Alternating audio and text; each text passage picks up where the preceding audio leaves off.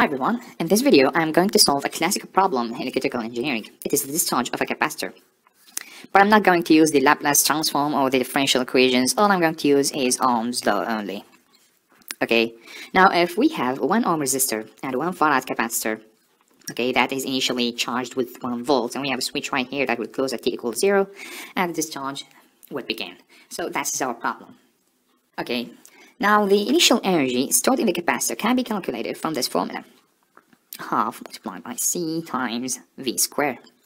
Okay, so we have half times 1 farad times 1 volt square, and we have 0.5 joule. Okay, now in the first moment, we have 1 volt applied on 1 ohm resistor.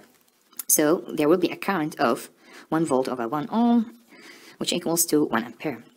But this will last only for a very small amount of time. Let's call it dt. So we can say that I of when t equals dt equals to 1 ampere. Okay, so the energy that will be consumed in this resistor due to this current can be calculated as follows. Energy equals to power times time, and the power is calculated by I square times R times T. Okay, now we have I of 1 ampere multiplied by 1 ohm multiplied by a very small amount of time. Let's call it dt.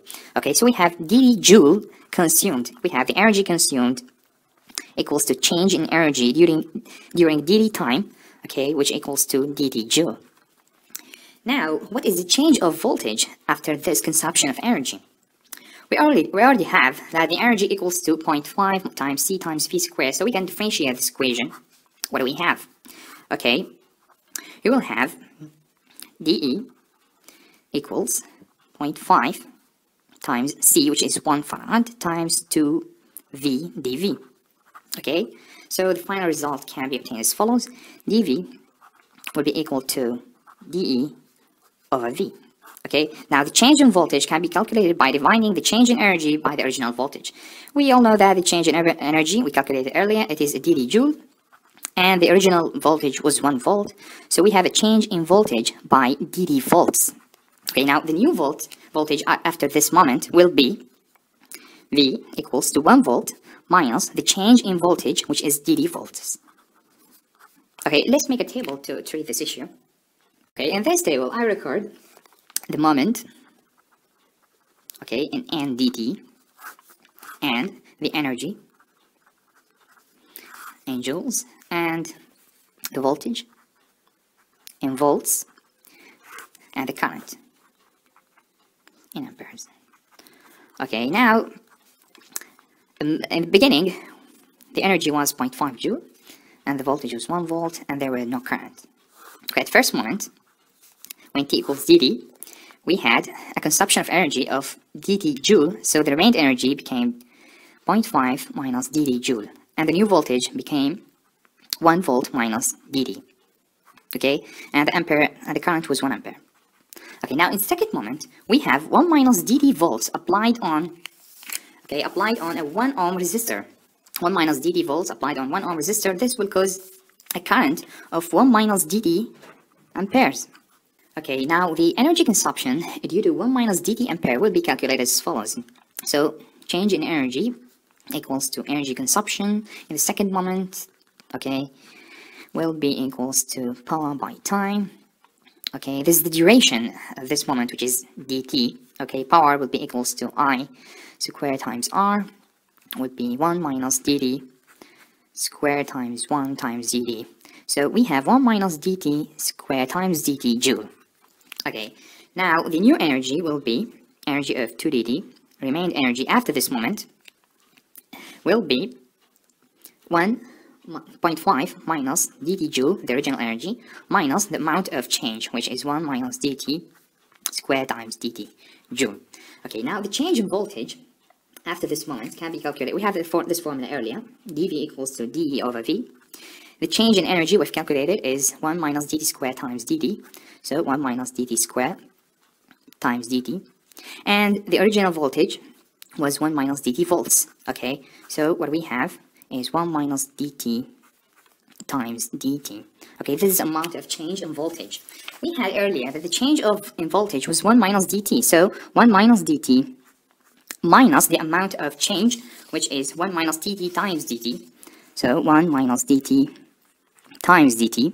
We can extract this out. So 1 minus dt outside, and we have 1 minus dt here. So 1 minus dt square. This happened in the second moment, 2 dt. We have the energy here. Okay, now in the third moment, we have 1 minus dt square volts applied on a 1 ohm resistor, causing a current of 1 minus dt square ampere. This current will cause an energy consumption that will be calculated. Here, dE equals to power times time, which equals to the current, which is 1 minus dt square, again, times dt. So this will be 1 minus dt to the power 4 times dt. Okay, now the new energy, you do this calculation, and the change in voltage after this will be equal to change in energy divided by V. We have calculated this formula earlier, which will equals to 1 minus dt to power 4 times dt divided by the original voltage, which was 1 minus dt, okay, square. 1 minus dt square. So this and this, we get 1 minus dt square times dt. This is the amount of change in voltage after the third moment. So the new voltage will be the original voltage minus this. So the original voltage was 1 minus dt square. 1 minus dt square minus the amount of change in voltage we've calculated over here, which appeared to be 1 minus dt square times dt. We get this out, 1 minus dt square. We have here remained 1 minus dt. So we have 1 minus dt to power 3. Okay, now you can continue in a similar way. It's obvious that when t equals dt, we had a voltage of 1 minus dt. When t equals 2 dt, we had a voltage of 1 minus dt squared. And when t equals 3 dt, we had a voltage of 1 minus dt cubed. So we can derive the formula. We can say v of n dt equals to 1 minus dt to power n. Okay, so you can calculate the voltage at any dt moment. But what about v of 1 second? Okay, what's this equal to? And should be very large so that the product of these two numbers would be equals to 1, since dt is a very, very small number. What I'm going to do is replace n times dt by a continuous variable t. Okay, I've talked about this in my video about integration. You can check it later. So what I'm putting there is v of t equals to 1 minus dt. Now I'm going to replace n by t over dt. Okay, and we have 1 minus dt to power 1 over dt all raised to t. This quantity equals to e2 minus 1. Okay, I've also talked about this in my episode about the natural logarithm. You can check it as well. So we have e2 minus 1 raised to a power of t, which equals to e2 minus t.